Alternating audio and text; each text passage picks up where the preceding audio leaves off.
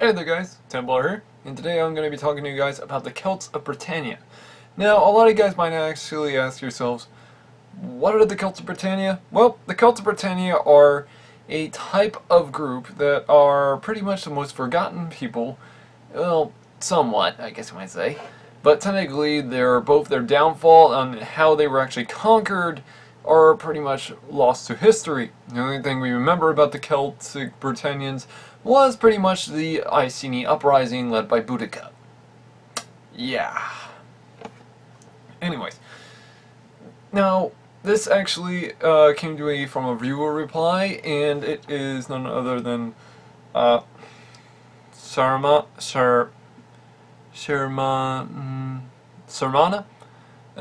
Excuse me if that's mispronunciated. Anyways, they actually are asking what actually happened to the Celts of Britain. Well, that's actually quite very impressive great for them to ask that, because I was actually going to be doing one of these in a couple of near episodes, but pretty much I thought, well, might as well start this one now. Now, we guys might wonder, what did the Celts of Britannia use as arms and armor? Well, let's first start off with their arms, preferably in the Bronze Age. Now, they always had the same type of Bronze Age weaponry. Thing is, though, their arms and armor were a little different compared to their, to the relatives in the, mainland Europe. Because technically, they were almost like the same as the Gauls, except they were not. It's complicated there. But yeah. Now, the Celts of Britannia didn't use heavy armor. In fact, hardly any of them used chainmail, and hardly any of them used bronze armor. In fact, the only type of form of metal armor they would have used would actually be a rarity of chainmail, and a few times they would only use a couple of helmets. In fact, the Celts of Britannia would pretty much actually run out bare butt naked. Yeah, I know, this sounds a little weird coming from a guy who talks about history in this, but the thing is, pretty much at this point in time, we don't know what the Celts of Britannia use as armor. But there is a wide variety of arms and armor that the Celts of Britannia might have used. That was non-metallic. Now you guys might ask yourselves, wait, non-metallic? Really? That can work? Actually, it can. Bronze Age arms and armor can pretty much actually be seen in history as light type combat armor. In fact, non-metallic armor was one of those exceptions. And pretty much we could see why. It was lighter, it would pretty much still protect it the same way. The only difference is it'd be made out of, well, fabric instead of metal. Now, the Celts of Britannia would have used a type of light vest that would have actually been decorated with, I guess you might say, riveted buds on the design on it. Pretty much, it looks just like a LARPer's armor, I guess you might call it that. But the armor was impressively durable. In fact, it can stop a cutting blow and a thrust very easily, even from a Roman gladius. Thing is, though, a lot of Celtic warriors in Britannia during the time of the Iceni uprising changed. I'll get that to later. But now, what about their arms and armor? Other parts of their, well, weaponry? Well, that's the thing. They would have actually used a type of, well, long swords, yes. But here's the thing. In the lowlands of England, of Britannia, they were rich with iron ore and could afford longer swords, while the Celts in northern Britannia, or in Pitland, or Caledonia, or Scotland, as a lot of people always want to call it that, would actually use short swords because of not that much metallurgy. But as well, if you couldn't afford a sword, what you could go for would be a spear, a knife. Now, Celtic spears in Britannia were different compared to the Celts of Iberia. Mainly because these weren't throwing spears, yet they could be thrown, but these type of spears were also used not as javelins, but as type of 2-meter long swords. Now you guys might ask yourselves, wait, what? Yes, the Celts of Britannia used a type of cutting motion by swinging around their head, kind of like the Germans, which is actually how the Germans got their name, Gare, for Land of the Spearmen. But technically, in historical facts, Britannic Celts actually use the spear with their shield as a 2-meter longsword by thrusting instead of swinging it around. The only time they would swing it around is on one-on-one combat, and pretty much if they were separated from their division. Now, the Celt of Britannia would still use a form of phalanx, kind of like the Celts of Gaul or other Celtic tribes, but pretty much this type of Celtic phalanx was extremely light. And as well, their shields, though, this was an impressive thing from the Celts of Gaul. The Celts of Iberia had light shields and bucklers, while the Celts of Gaul had heavy, well, pretty much almost Roman version shields, while the Celts of Britannia had a type of hexagonal and oval shields, in which were lighter and more durable. The reason why these things were actually extremely light was pretty much because they were made to be that way.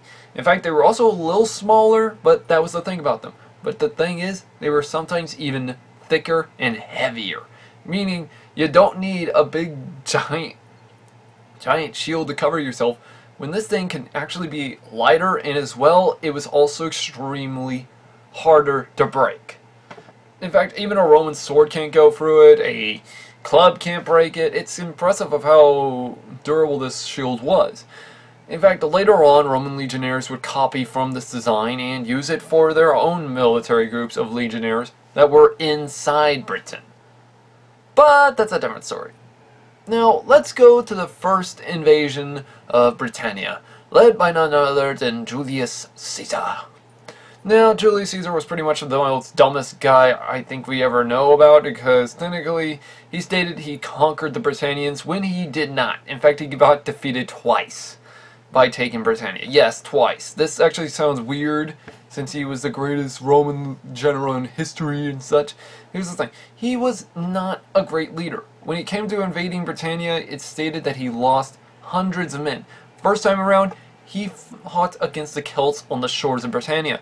Yet, the Celts of Britannia ended up charging after them on the shores, and yet, the Romans then sailed a couple of miles down the coast just to get away from it, but the Celts still managed to get to them and cut them down instantly as soon as they came to shore. The Romans were brutally killed off. It was a massacre for the Romans. Now, you guys might also ask, how did they actually manage to charge after the Romans? Well, that's because the Celts of Britannia used chariots. Yeah, not just cavalry, but they also used chariots. The thing is, though, the Celts of Britannia had a different type of military form for chariots. Because, see, while many people use this as a form of secondary archery position, the Celts used it as a transportation device, kind of like our modern-day military groups who use transport vehicles to move troops. Except this would only move one troop every time, and rotate that troop every time. In fact, for example, state like this. Say I pretty much drop off one of my soldiers in the front ranks, a heavy-duty combat warrior, a veteran berserker, I guess you might call him that, and lash him out at the Romans. In the process, this scares the living crap out of the Romans. And in doing so, another chariot comes around, dropping off one, and the other guy I dropped before that gets back on. In doing so, I can also throw javelins, pelt them with slings, and even use archery on this. That was actually the cool thing about these. The thing about the Celtic chariots that were impressively badass was that they had a gyroscopic platform, meaning it doesn't matter how much the terrain is bad, I can easily stay stable in this chariot while standing up, and yet I won't fall off, which is impressive. Which I'll leave a link down below for Barbarian Tech from Modern Marvels for you guys, if you guys want to know a little more about that type of stuff. Now, also, let's go into other type of Celtic forms of armor. What did their helmets look like? Well, Celtic Britannic helmets weren't that much. In fact, the only type of versions we might see would be types that might have been stolen from the Romans. So, yeah. But as well, the Celts of Britannia did have one type of version that was actually quite simple for battlefield use. It almost looked like a Celtic type of helmet, like a normal Celtic helmet, like technically like the earlier, like the late Roman Republic helmet, which if you got, or technically early Roman Republic or mid Roman Republic, whatever you want to put it as. Technically, what it was though is that it was half that. It didn't have cheek guards. What it did look like though, if you technically looked at it a little closer, it almost looked like a baseball helmet. Yes, I know it sounds a little stupid now that I say it, but it did look like that. In fact, the only thing it did is actually have the type of neck guard right down here, and pretty much it pointed upwards, like so. Pretty much you can make it out of brass or bronze most of the time, which the Celts did, instead of making it out of iron. In fact, iron helmets were kind of a rarity in Celtic Britain, so. But the thing is, when we think about the Celts, we normally think, oh, this guy's all wild. That's more of like the Celtic Britain. In fact, if you guys have ever seen that Deadliest Warrior episode of the Celts versus the Persian Immortal, well, they got a Celtic Britain in there, so yeah, that explains it. But as well, the Celts did use clubs, like known as the bardiche, in which one hit from that can break a skull, so don't try it at home. But now, we also might wonder, wait, if the Celts were actually from...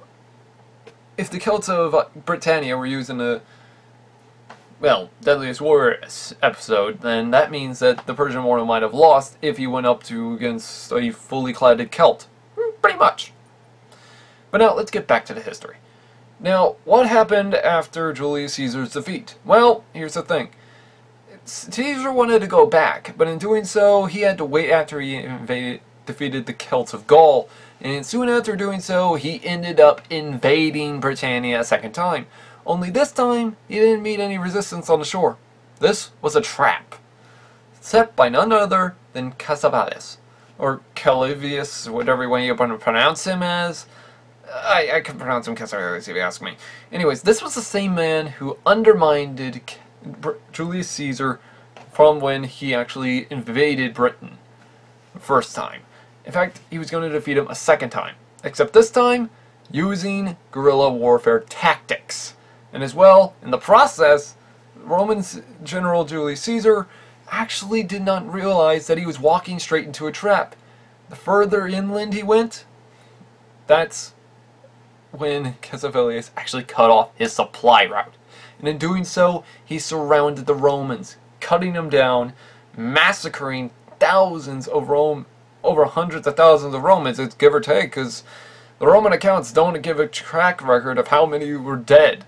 But it's even stated that Julius Caesar stated that he conquered them, and that he ended up defeating the Britannic people, and ended up defeating one of their major strongholds. This was another trap. In fact, there was no one defending this major stronghold. In fact, this was none other than Cassavales' own hill fort.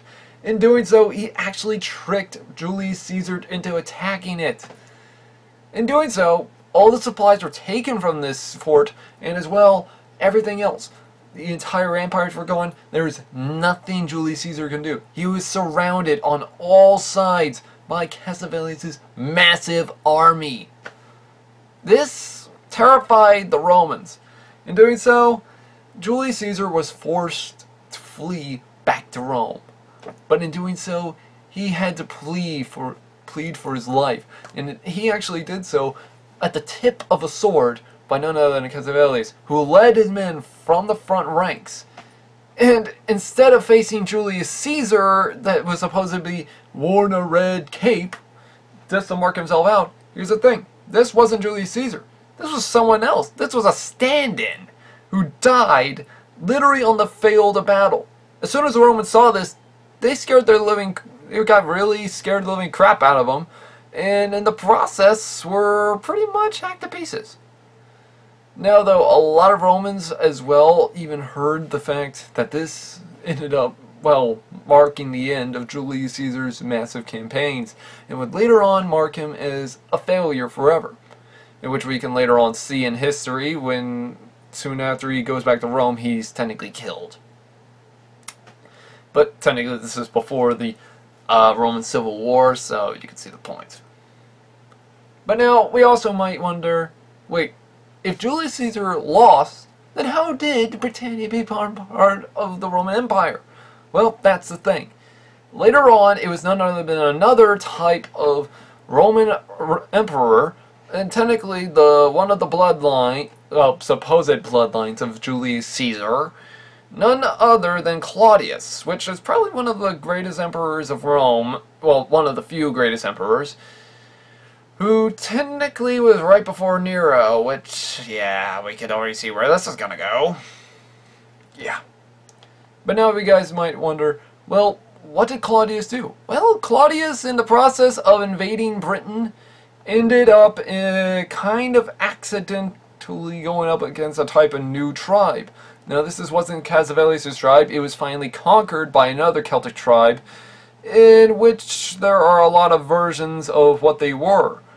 Now, some people say that this was a type of tribe known as the Kirkoganti or the Katoandi. Now, it's hard to say which one it was, and I kind of lost track of how many there were, but I will leave a link down below also for Rome, Rise and Fall of an Empire, that was used to be on the History Channel before it turned stupid. Anyways, let's get to it. Now, we might wonder what actually happened. Well, the Celts at this point in time, seeing the Romans invading, and in doing so, what did they do? They used ambush tactics, hit-and-run tactics, causing the Romans to lose their grip. In fact, it nearly worked. 100 times over, the Romans were about to lose Britain. The thing is, though, the Romans didn't give up. Now, that's actually the thing. In fact, it was only until the Celtic commander, which was known as Calabandunum. Hang on.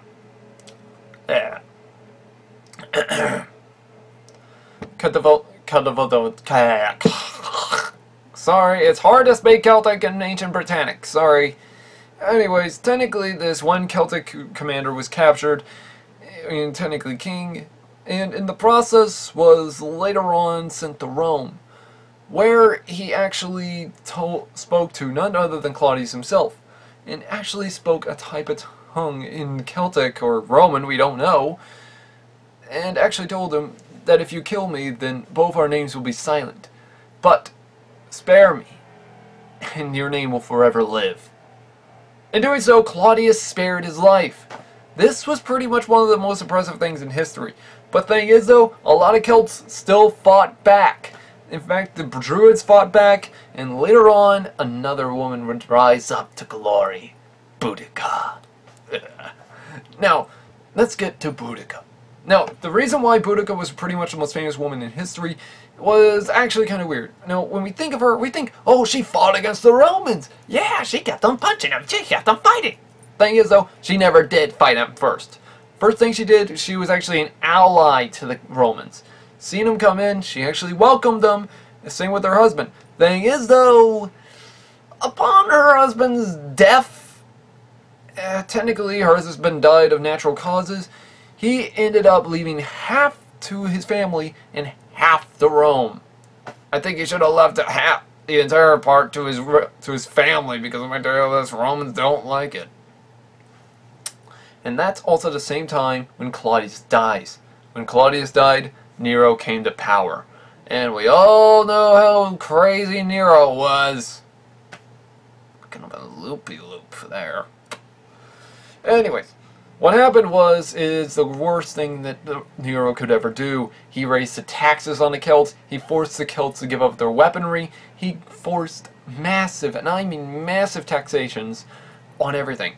You couldn't pay up, you became a slave. In fact, later on, it's even stated the Romans took everything from Boudica. And in doing so, she lashed out at them, telling them that they can't do this. In doing so, they sent a message. One that ended up becoming the most dumbest thing they could have ever done.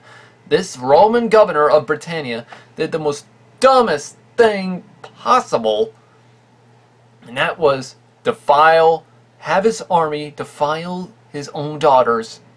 Literally, have the army defile Boudica's own daughters, and while they flogged her. Right in front of everyone. Now, that's one thing you don't want to do. Especially to a woman who is technically a, what you might call a, well, a type of pagan priestess queen. Yes, this is actually what Celts did. They had queens that were kind of a form of priestess or whatever. But anyways, she was a close, well, friend to the Druids, in which earlier the Romans actually slaughtered them in Wales. Preferably an island near Wales. This ended up marking the very end, nearly brought an end to Roman Britain itself. In doing so, Celts fought back and Boudica rose up. In fact, the Celts of Britannia later on fought back and defeated Roman army after Roman army, until finally they were defeated in one major battle. The Roman governor of Britannia fled back into Gaul, but later on was captured by one of Nero's Praetorian guards, and later on sent back to Britannia to actually be sentenced to a horrible form of mutilation in public. Ooh. But this wasn't a very quick mutilation. This was a whip mutilation. What do you mean by whip? Well, I mean literal, just regular leather, not the type of ones you might see that have, been used on Jesus Nazareth. This was the type of one that would have been actually just used as a normal whip. And let's just say this thing tore into his flesh all over everywhere. But as well, you guys also might wonder what happened after Boudica's death. Well, when Boudica died, it's stated that many of the Celts were slaughtered by the Roman commander, who in the process killed hundreds of thousands of Celts, in which even Nero himself said that this was a little too far. So he ended up actually making Boudica a national hero, making a statue, making a grave marker, and actually made the Celts of Britannia feel more Roman than they were of foreigners in their own land. So pretty much, I guess he did a good thing for once. Right? Anybody? Anybody at all? I don't know what I should say, if he's a good guy now or not. But, yeah. But as well, if you guys probably don't know, when Boudica did attack the Romans, she ended up slaughtering hundreds of them, taking a hold of Roman areas such as London, or as back then it was known as the Londinium or Caledonunum and such, and pretty much she ended up slaughtering a bunch of other villages and stuff and burned every temple of Rome to the ground. Now that is a warrior. But yes. But yeah. But pretty much at that point in time, the Roman Britannia became more Romanized. In fact, it later on made Hadrian's Wall in the northern end of Britain, which by that point in time was pretty much if you went north of Hadrian's Wall, it's pretty much bad idea zone right there. Reason? The Picts. You go up there, you get slaughtered. Pretty much that's why the Celts of Britannia had to keep this wall. Thing is though, that didn't happen. In fact, pretty much by the end of the Roman Empire, this is what happened. Rome was needing its army, and pretty much, guess who? Guess what they took with them? The Roman army took their entire army back to Rome. In doing so, leaving the island undefended. The only people that were defending it were actually people that were actually born there in Britannia. Now, that is kind of bad news there, because that wasn't that many military groups. And in doing so, they had to rethink everything. Well, later on, the Celts of Britannia invented the late Roman cataphract, in which, if you guys don't know anything about this is a type of, I guess you might call it an early version of a knight. That's because of the look of it, but it's not a knight, so don't start going there. But let's just say, these guys didn't even need a shield. They could actually just skewer a guy. But as well, this was expensive. So, guess who they hired? That's right, the Saxons. They hired the Saxons, the Jutes, and the Angles to help them fight off against the Picts. In doing so, the Celts of Britannia actually had to owe them a lot of land for this. Kent was first, and then more and more. Later on, the Saxons ended up conquering most of Britannia. By that point, the Celtic people were actually forced into a kingdom we now know today as Wales, which is a Saxon word meaning foreigner or stranger. This was actually the dead zone of the fallen end. This was the very late era of the Britannic people. By this point in time, the Britannic people were no more. Wales was now the kingdom of the Britannic people, and it forever will be. In fact, many people of Wales actually still say that they do have a right to be the rightful heirs to the Britannic throne. If that is or not, I'm not going to get into that. But the history of these guys is pretty impressive. And as well, I will be covering their arms and armor of the Welsh, the Celts, the Irish, and including the Picts or Caledonians, whatever you want to call them, in some other videos. If you guys like this video, let me know down in the comments below. If you also want me to talk about a type of group or such, also let me know down in the comments below, and I will get right to it. Anyways guys, hopefully you found this helpful, and have a good day.